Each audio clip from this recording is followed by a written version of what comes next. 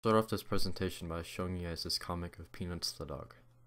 It was a dark and stormy night. That's a terrible way to begin a story, it's so trite. Once upon a time, that's the way all the good stories begin. Do that, begin your story with once upon a time. Once upon a time, it was a dark and stormy night. In Foster's book, How to Read Literature Like a Professor, Foster mentioned several ways authors use symbolism and plot devices to give stories deeper and more significant meaning behind each scene. Weather is one of these symbols. In chapter 9 titled, It's More Than Just Rain or Snow, Foster delves deeper into the meaning of weather and how it introduces key meaning to the piece and progresses plot. On page 44, Foster says, "There's much more to it. Here's what I think. Weather is never just weather. It's never just rain, and that goes for snow, sun, warmth, cold, and probably sleet, although the incidence of sleet in my reading is too rare to generalize."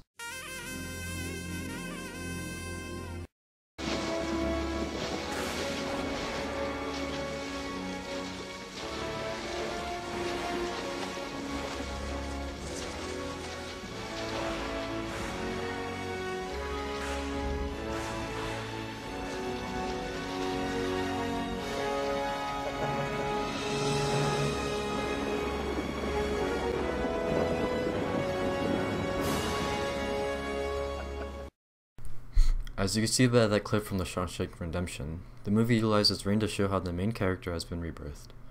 Rain pushes upon this instance because it allowed the scene to convey a greater meaning, which would normally be much more difficult through the use of words. This is how most literature and movies utilize weather to push plot. Here's another clip from Okami Komodo no Ame to Yuki, which utilizes weather in a similar fashion.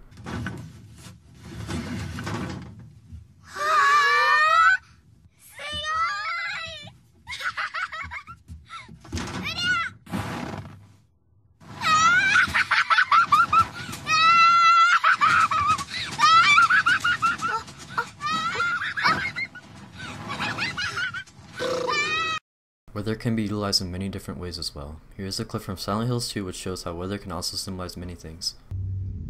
No fishing. I would not want to fish in Silent Hill. I don't even want to think about what I might catch. Cats. Ah! Fog in that instance shows lostness and confusion, which would normally be very difficult to convey.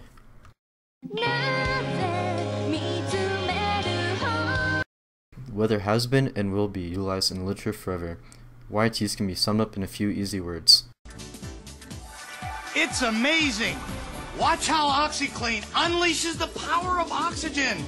Not only is weather convenient, it is also highly symbolic, which allows authors to convey great meaning with little effort. Plot devices are an essential tool in writing because they maintain plot progression and keep the story interesting. Foster develops a few key points. Weather gives the story deeper meaning.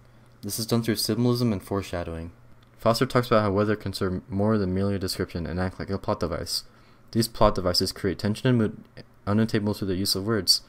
Mud can symbolize taintedness, fog can represent mystery or confusion, and snow can symbolize fun, coldness, cleanliness, or severeness. Furthermore, the weather tends to match, highlight, and clarify the narrative tone of the scene. This is shown throughout many parts of The Great Gatsby. For example, when Gatsby is reunited with Daisy. Generally, the function of foreshadowing is to build anticipation in the minds of readers about what might happen next and thus adding dramatic tension to a story. It is deliberately employed to create suspense and mystery novels, usually by giving false clues or red herrings to distract readers.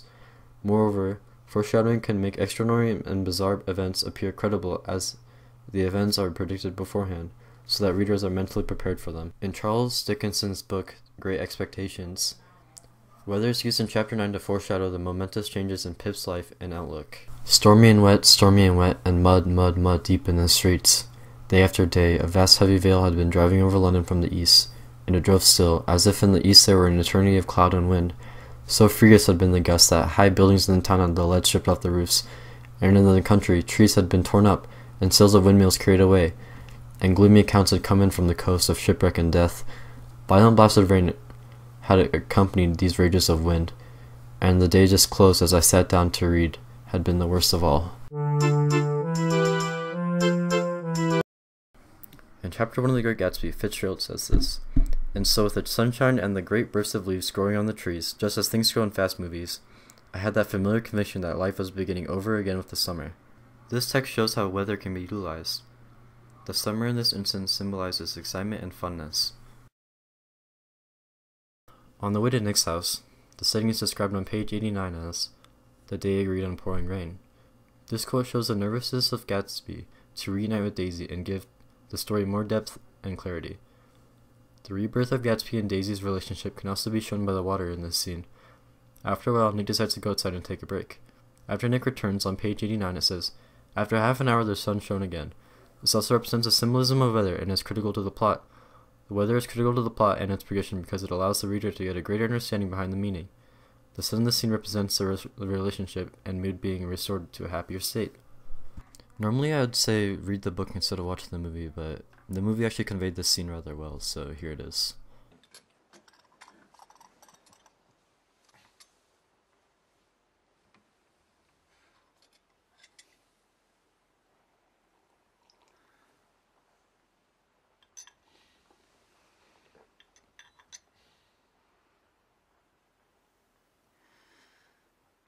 I just have to pop into town. I'll be right back. Nick, I've got to speak to you about something. Yes, I'll be right back. God, this was a mistake. This was a terrible, terrible mistake. You're just embarrassed. Stacey's embarrassed too. She's embarrassed. Yes, just as much as you are. Talk so loud. Hey, you're acting like a little boy. You're being rude. Daisy's in there all alone and you're...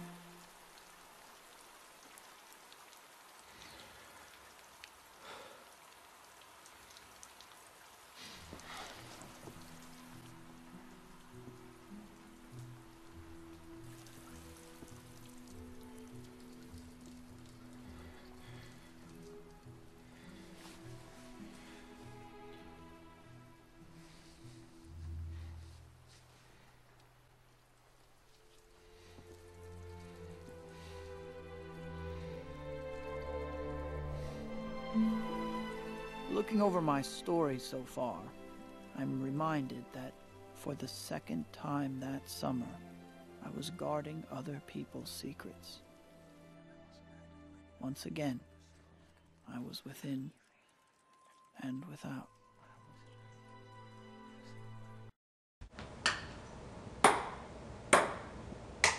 Yes! All right.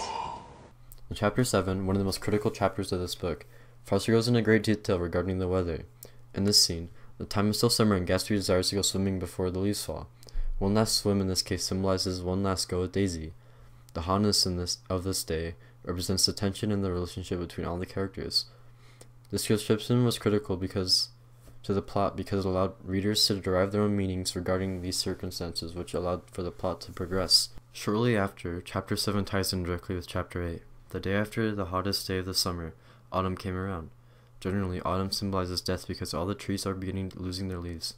Furthermore, this is a time of period when things tend to settle. When Gatsby and Daisy meet, it's in a very rainy situation. When Gatsby confronts Tom, it's on the hottest day of the summer, which shows tension. The pool is also symbolic because the leaves are like Tom clogging up the pipes. The pipes are Daisy and Gatsby relationship. This is shown by the quote on page 199. "I'm going to drain the pool today, Mr. Gatsby. Leaves will start falling pretty soon, and there's always trouble with the pipes." Gatsby's funeral is during the winter, which is a highly symbolic time period of death and mourning. This is true of Gatsby's funeral. The weather in the scene is crucial to the plot because it shows greater meaning behind every act. The weather in the scene also pushes plot because it gives the reader deeper understanding, which allows for the progression of plot. We've come to the end. Some like to call it the conclusion. The use of weather in The Great Gatsby is highly specialized. The use of weather allows for a progression of plot and symbolism throughout the novel. This is shown throughout many parts of the novel, such as chapters 1, 5, 7, 8, and 9. Weather gives the story deeper meaning, which is done through symbolism and foreshadowing. I'd like to end this presentation with a poem.